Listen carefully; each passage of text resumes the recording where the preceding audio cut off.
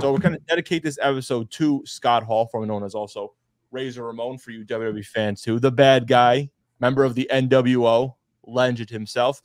So I will talk about what kind of happened for him too. He recently underwent hip surgery that had a blood clot, and it resulted in 3 heart attacks. And he was recently, this morning, he was taken off life support.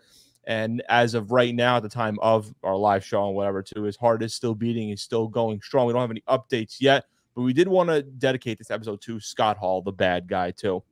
4-time Intercontinental Champion, 2-time Hall of Famer, by the way, and multi-time WCW World Tag Team Champion, other champion in WCW. So I just want to say, at least, I didn't watch the 90s wrestling because I watched in the 2000s. I was born in 95, but kind of circling back because I am a history with sports and wrestling. I love watching the history of it, too. So seeing the Razor Ramon promos, I loved it so much. I kind of wish I grew up watching that. And he definitely, I would say, is one of my favorite 90s like character style wrestlings too. And I was a fan of Scott Hall later on down the road to his wrestling career. So just want to give a quick thoughts and prayers to the family of Scott Hall and Mr. Hall himself too. If you guys have anything else, I mean, you guys love Razor Ramon. As Razor Ramon said himself, bad guys last forever. Exactly. And in the classic, hey yo, right? My dog's barking too. He loves it. The hey yo, the promos and the performances, man. He's not really. I mean, you can say.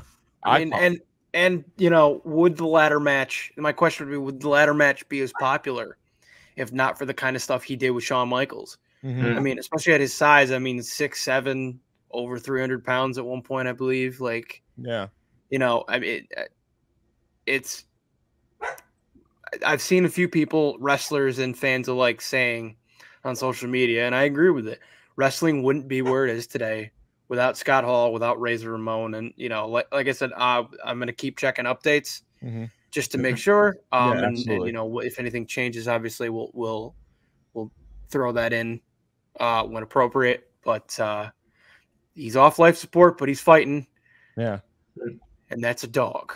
Yeah, as I've been seeing in like all the comments on all the posts, it's like this is the best